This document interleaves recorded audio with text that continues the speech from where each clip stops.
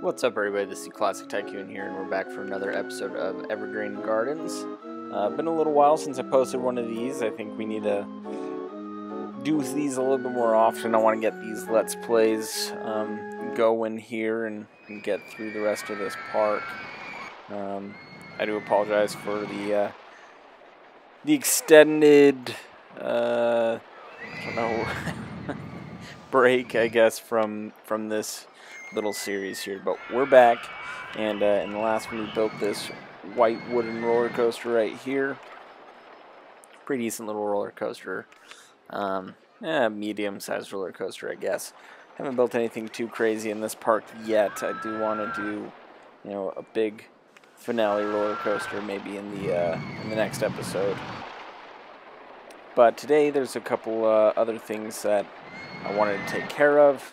A few rides I wanted to build, and a couple interesting things, or, well, not that interesting, but a couple of problems that I run into that you will see later on in the episode, so stay tuned for that. Anyways, we do have our marketing campaign running for this roller coaster. Our park is at max. I think probably the max amount of money that we will charge for it. I did want to check something. I noticed in some of the forums as I was looking through Roller Coaster Tycoon, just looking up, information about the game, that somewhere something said that if your park's price is the same amount as a guest has money, they might not pay to get in. So I just wanted to check out the guests and make sure they're all paying to get in the park and that no one's really turning away. But as far as I can see, none of them are turning away. So I think we're okay there. I think they might have taken that out of the classic version here. So we should be good. Alright, let's get into building our first ride today. So the first ride I want to build is a log flume, I think, or yeah, that's what we're gonna go with, is a log flume. I think I'm gonna build it on the other side of the white roller coaster here and kind of incorporate it into the lake just a little bit. I also do notice this little hill that we have here, so I think I want to build the station platform underneath that. But a problem that I'm noticing right now is that if you look closely, we have guests over on the sides of the park that we do not want them. And I noticed that there's one little pathway here that guests are getting through. And that's one of the problems with a park like this. You're just going to miss these little things, and it's going to cause some problems. So I'm going to put a no entryway sign right there for now. Hopefully the guests will make their way back into the park eventually. We might have to guide them along the way. But first, let's build the log flume here. So I thought about putting the station platform over the lake. But what I do decide to do is do an underground station platform on this little hill here. And I thought that worked out okay. Looks kind of nice to have some underground features once in a while, even though if it's just like a little bit of your ride.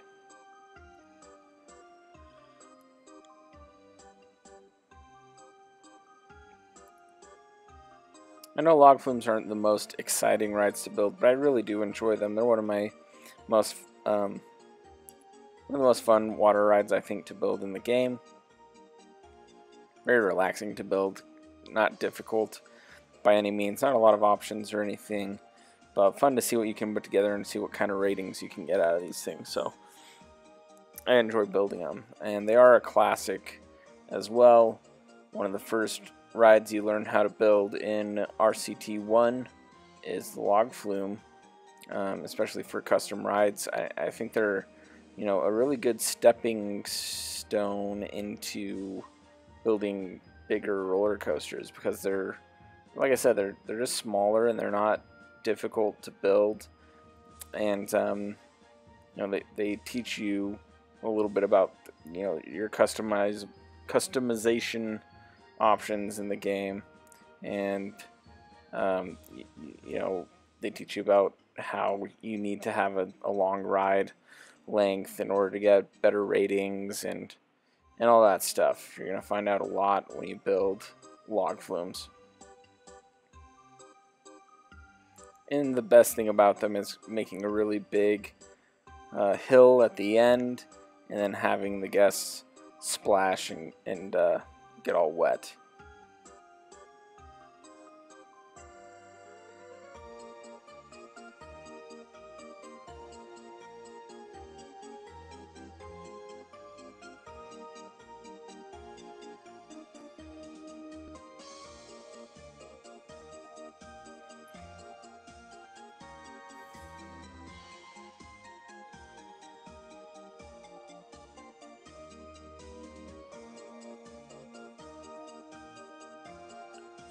All right, let's wrap this thing up here, and then we'll test it. And we'll get some ratings going for it. We'll open it up, and then we'll take care of a few other things here in the park as well.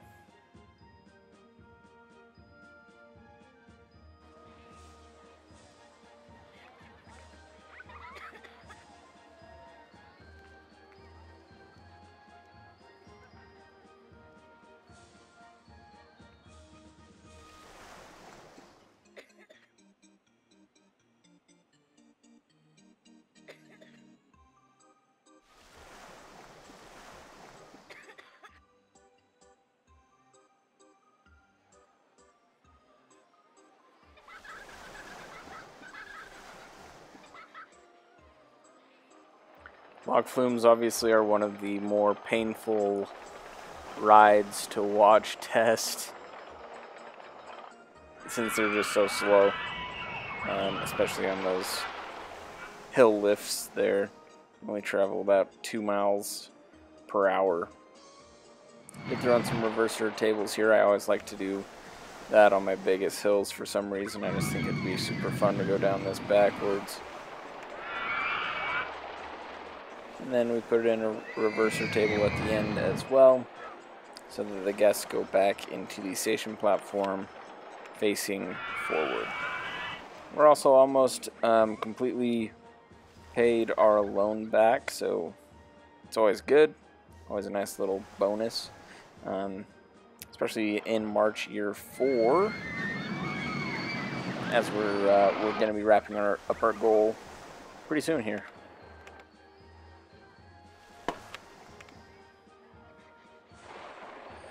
Alright, a 5.06. It's a pretty decent rating there. Just shy of a high excitement rating.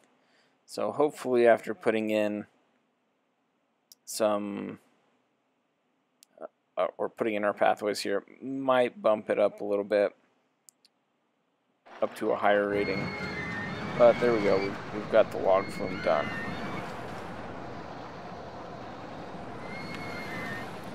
I did want to just check on a few rides here where they're taking a while for the mechanics to get there. I just wanted to make sure that the mechanics weren't stuck anywhere. Looks like we are okay for the time being.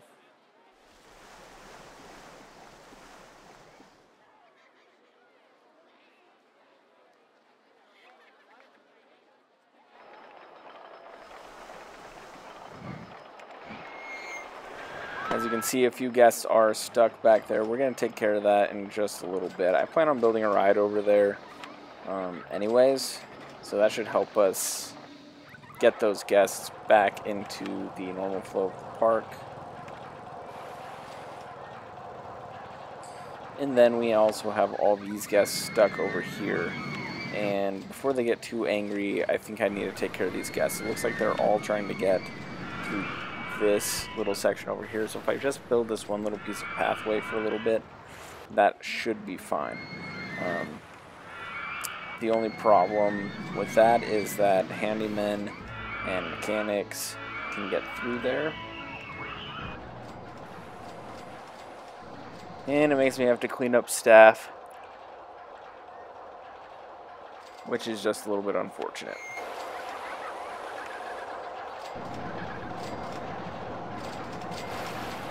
But that should take care of the problem. I'll let that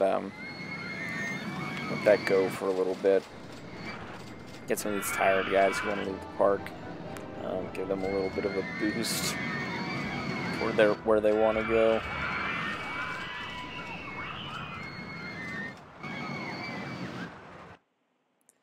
sure I've mentioned this before, but you really don't want guests who want to leave the park stuck anywhere, because that really drops your park rating if they want to leave but they can't.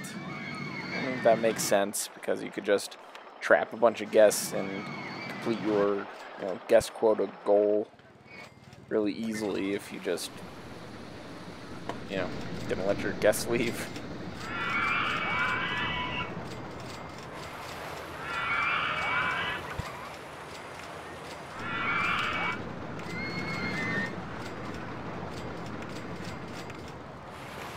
Alright, that should all be about taken care of now. Probably should have sped through that part. I apologize for that. But let's finish this up and then let's build our next ride.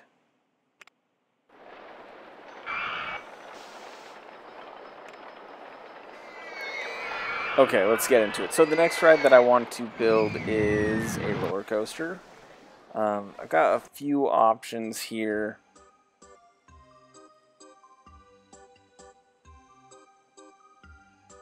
And I have not built a corkscrew roller coaster yet, so I think I'm gonna go with corkscrew roller coaster. So let's go ahead and build one of those.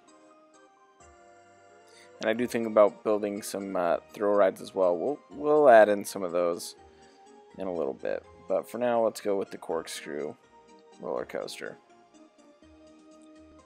And as I look at Cobra here, I think about doing a reverse incline design. So let's do that. That'll be a little bit unique and also not too tedious to build.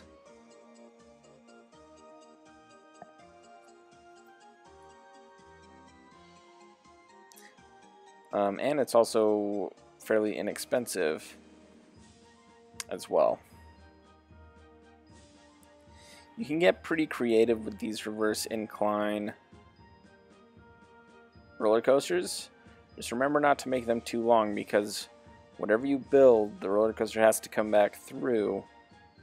So when you think about this, you're building, two 80-foot hills at the beginning. You're building two vertical loops right there. You're building two half loops right here.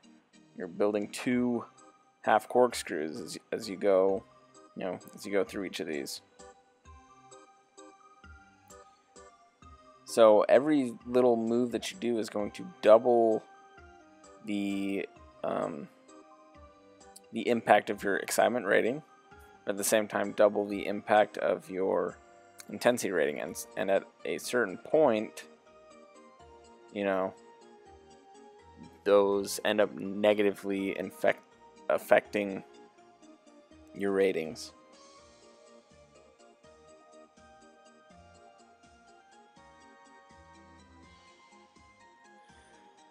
So we'll make this hill 80 feet high as well, just to match the starting hill height. And now we should be able to test this. These are pretty fun to build and play around with.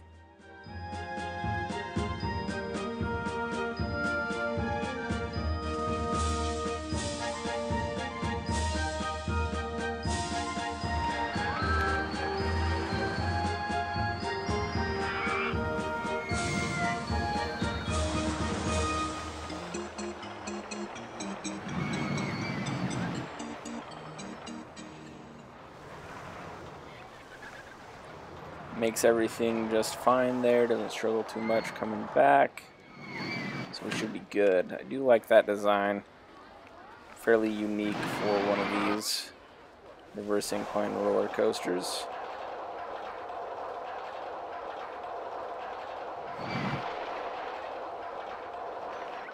And some pretty decent ratings there.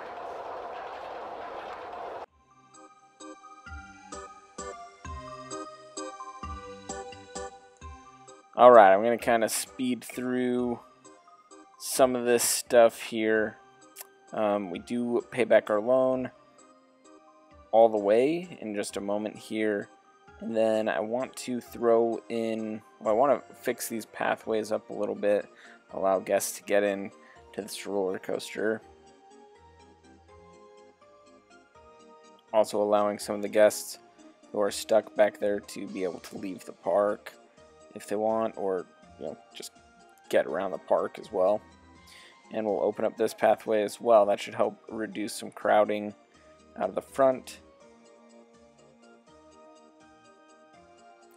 And then I'm also going to throw in some restroom or some shops and stalls, restroom, all that stuff that we need over here. And then at the top of the hill, I think I'm going to put a motion simulator, as we just researched one of those fairly recently. So we'll throw that up here.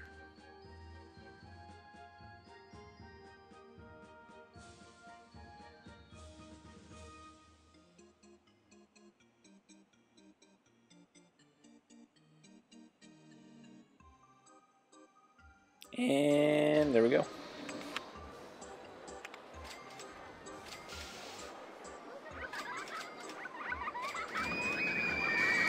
Alright guys, I think that's pretty much it for today. So, thanks for watching. And, yeah, give me a like if you liked this episode. I enjoy making these Let's Plays. They're pretty fun, just, building how I would build. So I'm showing you guys exactly pretty much what I would do in any of these scenarios. I'd probably build a little bit more roller coasters in my Let's Plays than what I actually would build in if I was just playing through, just because it's more exciting to watch you build roller coasters, but it definitely makes for some good looking parts. I really like the look at this coaster roller coaster right here, actually. I like the way it covers the pathways and everything. But anyways, again, thanks for watching, you guys. Let me know if there's anything specific you'd like to see in the next episode, any requests for roller coasters or anything. I would like to build a monster roller coaster, I think, for the finale of this park, which should be the next episode. We are in June here, so not too much time left on this park. Yeah, so stay tuned for that. Alright guys, I'll catch you in the next video.